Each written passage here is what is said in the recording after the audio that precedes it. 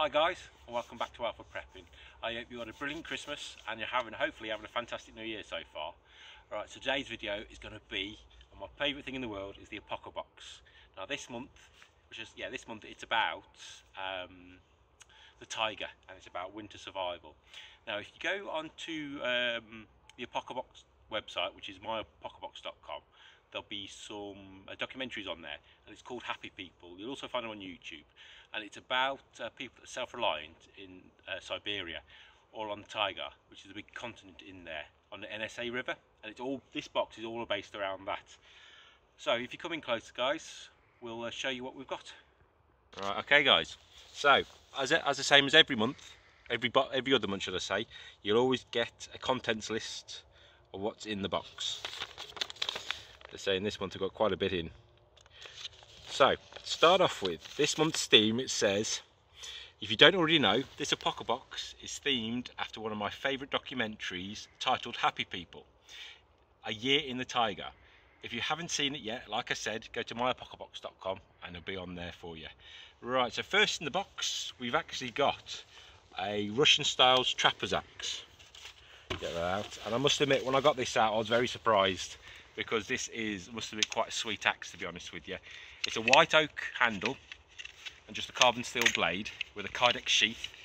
But when I got this was razor sharp. But I've used it a bit since just to try it out, and this was absolutely brilliant. As you can see, it doesn't look like a normal standard axe.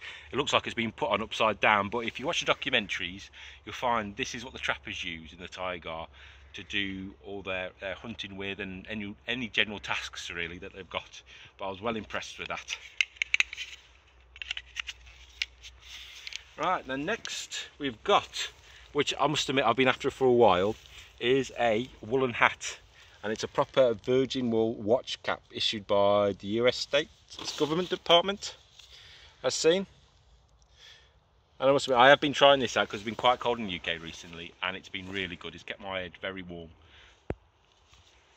Right. The next on the list we have a enamel coffee cup, just basic coffee cup with, it's not if but when. And I must admit, it's good. It'll be a good strong cup. It's not going to break on you, even if you did drop it and chip it. Nothing's going to happen to it. So I'm very impressed with that. Right, and to go in that, I've been looking forward to trying this out. We've got some tree line coffee. I've seen, and what it is, it's a coffee bag. Instead of a tea bag, you've got a coffee bag. Alright, so whip it open.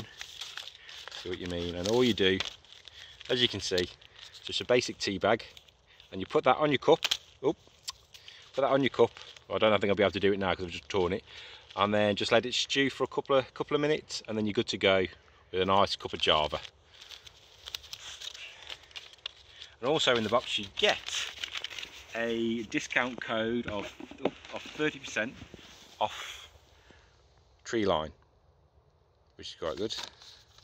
And as you can see, if you can see closely on the pictures, it shows you how it works.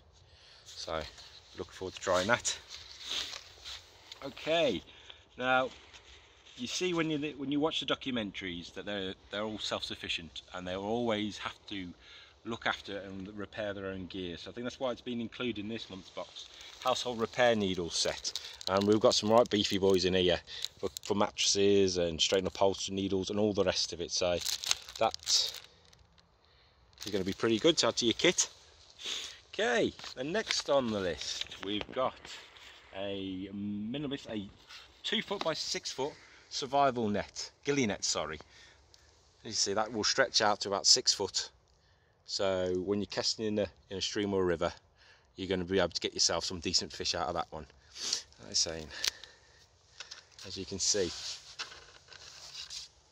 that is, stand up with it. See that opening up?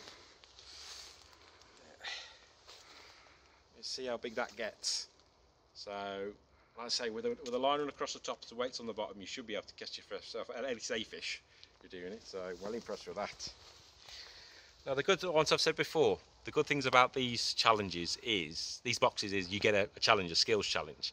And with this one, if you come down and have a look, we've got in the box, it is to make your own ghillie net.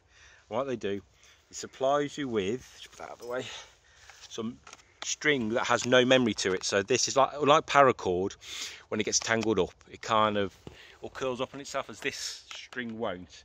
And what they do as well, if you look coming closer, you'll see you've got two outlines, two blueprints, and usually it's a top one you can use to make your own gill net. And also they do send you a plastic one in, a scene, to be able to do it. So that's a repair challenge. And if you go onto YouTube, onto Craig Stewart's channel, he will have a demonstration video. It's about 30 minutes long, so it's quite involved, to show you how to make one of these using the string provided. And it only makes a 6x6 net, but it just shows you an example of how intense it is and how labour intensive it is to make a gilly net. Right then,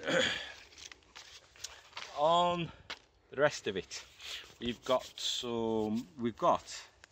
pocket field guide of a Siberian deadfall trap.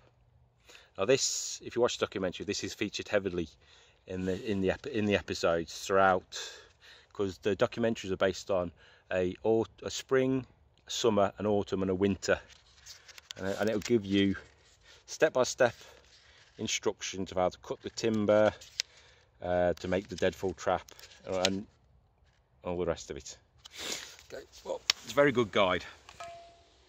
Right then, and the last thing in the box we've got is he sends you out a selection of timber. Right, I'll send you 2 blanks out, and I'll send you out a pre-cut to assemble your own trap.